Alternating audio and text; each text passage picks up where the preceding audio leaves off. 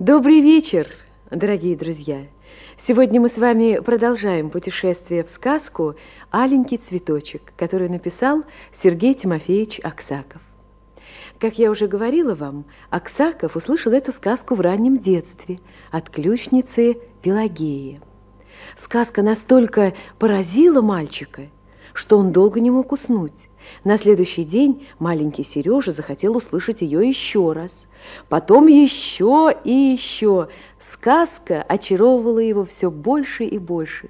Он слушал ее в течение долгого-долгого времени, много раз. И в конце концов Сережа выучил эту сказку наизусть и стал рассказывать ее другим. Он рассказывал ее с прибаутками, охами, вздохами, как это делала Пелагея. Рассказывал он эту сказку с таким мастерством, что все домашние хохотали над его рассказом. Со временем эта сказка, конечно, забылась. Через 60 с лишним лет, будучи уже известным писателем, Сергей Тимофеевич неожиданно для себя припомнил ее. И сказка показалась ему настолько примечательной, что он решил заново, по-своему пересказать ее.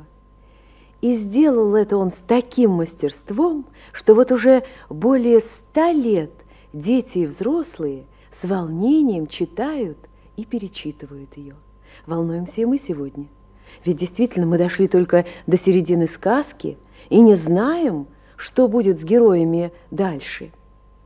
Мы помним, как честной купец пообещал своей младшей, любимой дочери привезти из-за моря аленький цветочек. И вот однажды увидел купец такой цветок в зеленом саду перед заколдованным дворцом. Только сорвал он аленький цветочек, как появилось лесное чудище и заревело: «Как ты посмел это сделать?» И рассказал купец, что сорвал этот аленький цветочек для своей младшей дочери. Захохотало в ответ чудище: «Подарю я тебе аленький цветочек, если ты дашь слово, что сюда ко мне приедет одна из дочерей твоих. А если твои дочери не поедут по своей воле, то вернешься ты, и тогда я велю казнить тебя». Вернулся купец домой, рассказал обо всем младшей дочери. А та в ответ: «Для меня ты привез аленький цветочек, мне и выручать тебя». Надела она на правый мизинец волшебный перстень и пропала. А что было дальше во дворце чуда лесного, сейчас мы с вами увидим.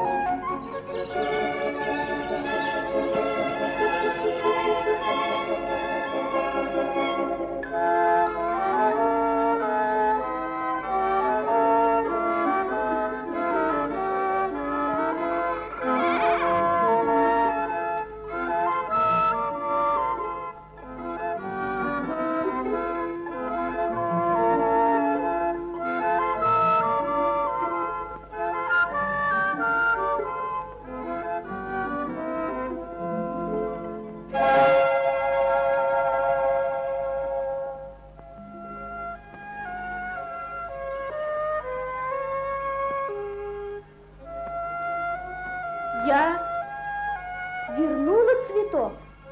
Спасибо, Настенька. Здравствуй, хозяин неведомый. Здравствуй. Для меня сорвал отец цветочек Аленький. Знаю, все знаю. Вот, меня и наказывай. Нет, не накажу, а награжу тебя за сердце твое доброе. Знай, все здесь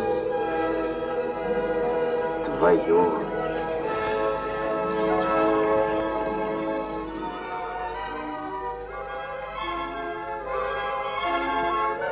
И это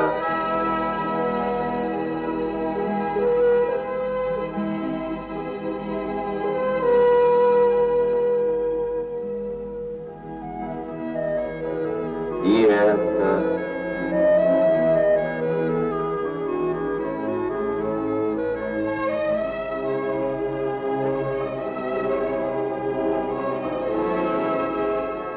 и этот дворец.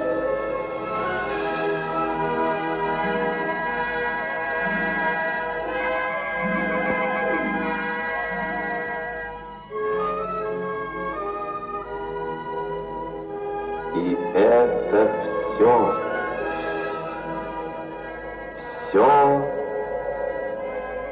твое. Спасибо, хозяин ласковый. Но богатства твои мне не надобны. И колечко возьми. Колечко оставь. Захочешь домой воротиться, на правый мизинец надень.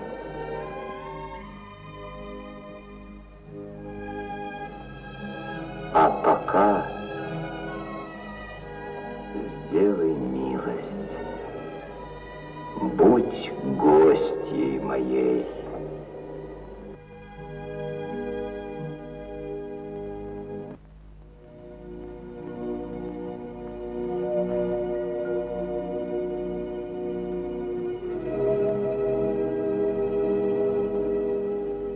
Спой мне, соловушка.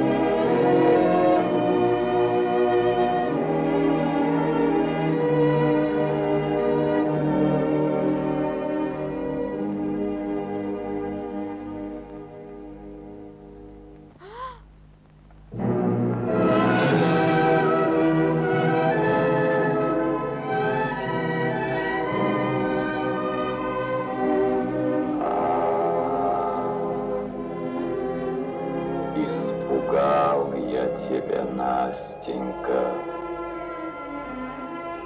Ты слышать меня теперь не захочешь. Ты прости меня, мой сердечный друг. Выйди ко мне. Не испугаюсь я больше вида твоего страшного. Нет, Настенька, видать, не судьба. Заветное колечко у тебя на руке. Ты вольна. Улетишь, не воротишься, а я с тоски печали умру. Что ты? Не могу я за ласку твою, за доверие сердечное черным злом платить.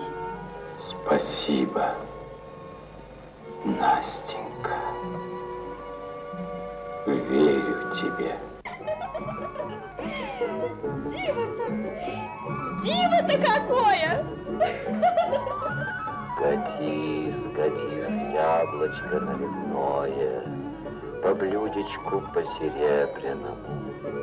Покажи нам страны далекие, снежные. Снег-то пушистый, да мягкий, совсем как у нас зимой. Катись, катись, яблочко, подивись, Настенька, на царство подводное, на каменья самоцветные, на жемчуга бесценные. А кони-то смешные. А вот, Настенька, узнаешь берег родной?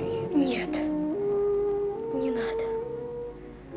Об отце, о батюшке, о сестрицах милых не напоминай.